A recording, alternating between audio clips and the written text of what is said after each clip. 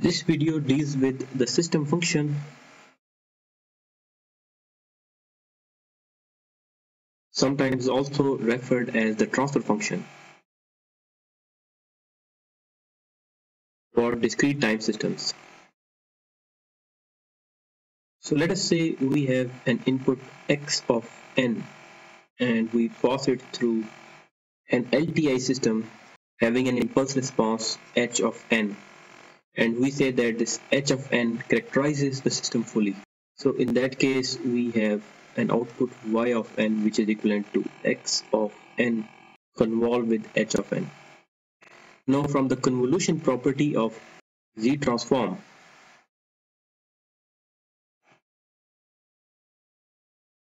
we have y of z which is equivalent to x of z times h of z. So this h of z is our transfer function, and like h of n, this also characterizes the system fully.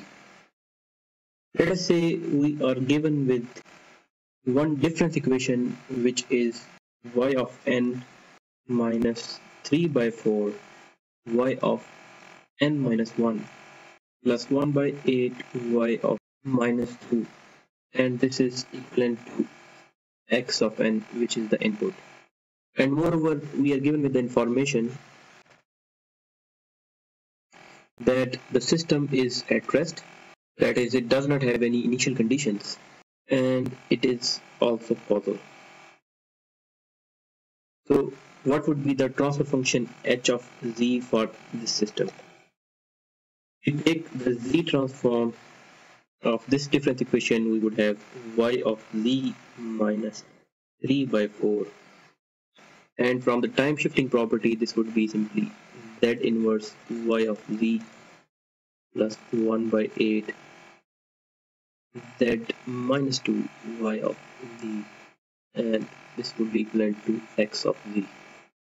We can combine y of z terms with respect to x of z, and these would be 1 minus 3 by 4 z inverse plus 1 by 8 z minus 2. But from here we know that the transfer function h of z that is required over here, this is simply y of z by x of z. Therefore our h of z, this would be equal to y of z by x of z, that is, we have 1 by 1 minus 3 by 4 z inverse plus 1 by 8 z minus 2. Now multiplying and dividing by z square, so this would be z square over z square minus 3 by 4 z plus 1 by 8, and then taking the roots of this denominator, so we will have z square by z minus 1 by 2 and z minus 1 by 4. So now in the z plane we have two poles. The first pole is at 1 by 4 and the second pole is at 1 by 2, and this is our unit circle. Now since in the question it is mentioned that this system is causal, so this means that the ROC would be out of the outermost pole. So our ROC would be, that is, absolute value of z is greater than 1 by 2. So next we can take the partial fraction expansion, so this would be c1 over z minus 1 by 2 plus c2 over z minus 1 by 4, and it is fairly easy to solve the values of c1 and c2. So c1 would be equal to 2 and c2 is equivalent to minus 1. So we have 2 over z minus 1 by 2 minus 1 over z minus 1 by 4, and from here we have our ROC. So this was our h of z, and from here we can take the inverse z transform. So we would have the impulse response h of n, that would be to 1 by 2 raised to power n u of n minus 1 by 4 raised to power n, and we have u of n. That is the transfer function and the impulse response. Do note that over here it was mentioned that this is causal, and we have inferred the ROC from that statement, and eventually we have seen that the impulse response is in fact causal, is 0 when the time is less than 0. Note that in this example we have a second order difference equation, and for this these are the constant coefficients. Now for the nth order difference equation,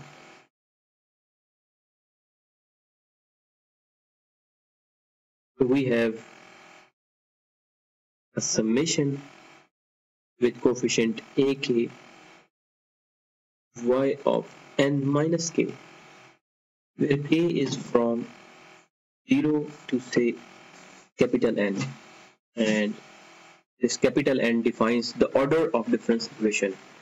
So this is equivalent to coefficient bk multiplied by x of n minus k, and again the k is from 0 to m, and right now this m defines the order of difference for the input.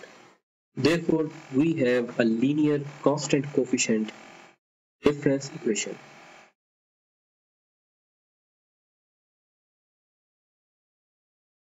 which is having an acronym of LCCDE. Now consequently, if we take the z-transform of this, so from the time shifting property and the observation from this example that we have pulled out the value of y of z, so we would have y of z, and the coefficients would still be there, which are from 0 to n ak, and this order of the time shift would simply be z raised to power minus k. And similarly for the right hand side, again we would have k 0 to m bk z minus k, and this is x of z. More generally, our transfer function h of z is y of z by x of z, and that is in terms of zeros which are dependent on this function bk z minus k, and poles which are dependent on this function, that is k 0 to n ak z minus k. Now from this we can get the algebraic expression of the transfer function, but again the ROC has to be inferred from the statement whether the system is causal or not, whether it is stable or not. So this brings us to the question that how we can infer causality and stability from the region of convergence of z-transform. That is how to infer causality and stability from the ROC of z-plane. Let us first discuss the causality. So we have these two definitions. The first definition states that a discrete time LTI system is causal if and only if the region of convergence of its system function is in the exterior of a circle, including infinity. So from the ROC plane, it is outward and it includes the infinity. If this is the condition, then the system is causal. Otherwise, it is not. So the second property is actually more obvious and states that a discrete time LTI system with rational system function h of z is causal if and only if these two subconditions are met. That is, the ROC is the exterior of a circle outside the outermost pole. So say we have multiple poles. If this is the rightmost pole, so the ROC would be outward of it. And lastly, over here we have with h of z expressed as a ratio of polynomials in V, the order of the numerator cannot be greater than the order of the denominator. For example, if we have h of z, which is z cube minus 2z square plus z over z square plus 1 by 4 z plus 1 by 8. Now in this case, the order of numerator is more than the order of denominator. So hence, in order to solve this by partial fraction expansion, we have to perform the long division.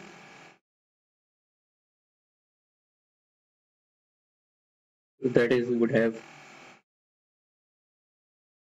z cube minus 2z square plus z, and over here we would have z square plus 1 by 4z plus 1 by 2. So if we multiply by z, we would have z cube plus 1 by 4 z square plus 1 by 8 z. So this would cancel off and we would have, this will become minus. So this would be simply minus 2.25 z square minus 1 by 8 z plus this is 2, so plus 2. Whereas this h of z can be written in the form as follows, that is z plus minus 2.25 z square minus 1 by 8 plus 2 over z square plus 1 by 4 z plus 1 by 8. Now this can be solved by partial fraction expansion, but this is rather straightforward. That is, z minus m as a transform as delta of n minus m. Right now we have z plus 1, so this would mean that this is simply delta of n plus 1. So the inverse Z transform of this is simply delta of n plus 1. Since this is valid, this was 0 and this is minus 1, we have delta of n plus 1, that is time advanced. So this is valid before time 0, so the system cannot be causal. So this is what is meant by part B, that with h of z expressed as a ratio of polynomials in Z, the order of the numerator cannot be greater than the order of the denominator. Now let us move towards the stability aspect of the transfer function.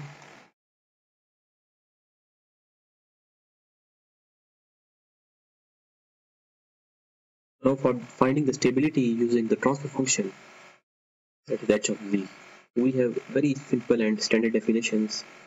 The first one says that an LTI system is stable if and only if the region of convergence of its system function, that is h of z, includes the unit circle.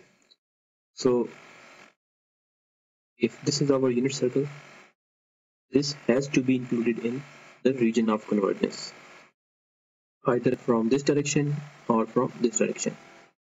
Moreover, a causal LTI system, that is, the system is causal and the transfer function h of z is in rational form, so then it would be stable if all the poles of h of z lie inside the unit circle. That is, they must all have magnitude smaller than 1.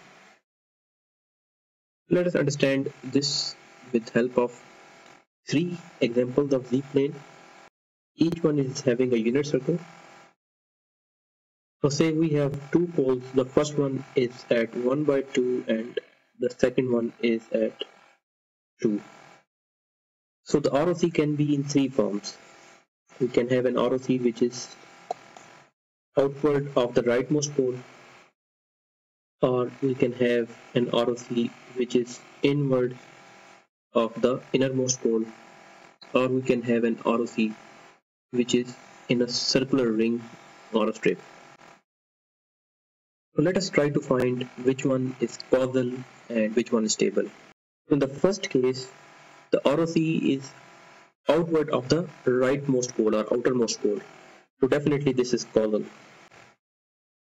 But the ROC does not cover the unit circle, so not stable. So in the second case, the region of convergence is inward of the innermost pole. So this is anti-causal. More generally, it's non-causal. And again, it does not cover the unit circle, so it is unstable. That is not stable. So lastly, in the third case, the ROC is not outward of the rightmost pole or the outermost pole. So in this case, it is not causal. But at the same time, the unit circle is being covered. So this is stable. So of these three, only this case is stable, while only the first case was causal. So before we wind up the session, let us take one more example. So over here we have a system diagram where we have an input x of n that is passed through a summation, and this is the direction. Again we have another summation over here, and they reach a junction which we call as q of n. So from this q of n we have the first delay, and we call it z inverse. So at this point this would be simply q of n minus 1, and this is now fed to this summation junction. Now from this junction we have another delay. This is z minus 1, and over here now we would have q of n minus 2. Moreover, we have an amplification in the first case of A1, and this is in terms of negative feedback. And over here again we have an amplification in terms of an A2, and this is fed to the summation block in terms of negative feedback. So next, from this junction we again have one more amplification. Say this is our K1, and we have a summation block over here. It is having a positive feed forward, and then we have another summation block over here. It is fed to that summation block with a negative 1, and this is our output y of n. Moreover, this junction is also having an amplification of say K2, and this is also having a positive feed forward. And lastly, q of n links with the output y of n with an amplification factor of K3, and it is also of positive value. Now we are asked to find the transfer function for this block diagram. So let us start with q of n first. So we have q of n which is equivalent to x of n minus a2 q of from here n minus 2 minus a1 q of n minus 1 from here. So we can bring these two terms to the left side and then take the z-transform. So we would have a q of z which is simply 1 plus a z inverse, plus this is a1, and a2 z minus 2, and this is equivalent to x of z. Or we can say that q of z is simply 1 over 1 plus a1 z inverse plus a2 z minus 2 times x of z. Right now we're just solving the first portion of this block diagram. So next we will be looking into this case, and for that we have y of n. This is equivalent to k3 q of n plus k1. From here we have q of n minus 1, so q of n minus 1 plus k2 q of n minus 2. So again we can take the z transform, so this will become y of z, and from here using the time shifting property we would have q of z, and as coefficients we would have k3 plus k1, and from here we would have z inverse plus k2 z minus 2. Now we can plug in the value of q of z in this expression. So we would have k3 plus k1 z inverse plus k2 z minus 2 times x of z, and from the denominator of this expression we would have 1 plus a z inverse plus a2 z minus 2. This was y of z. We can bring this y of z to the left side, so this will become y of z by x of z, and this is our transfer function h of z. So over here we would have the same numerator and the denominator.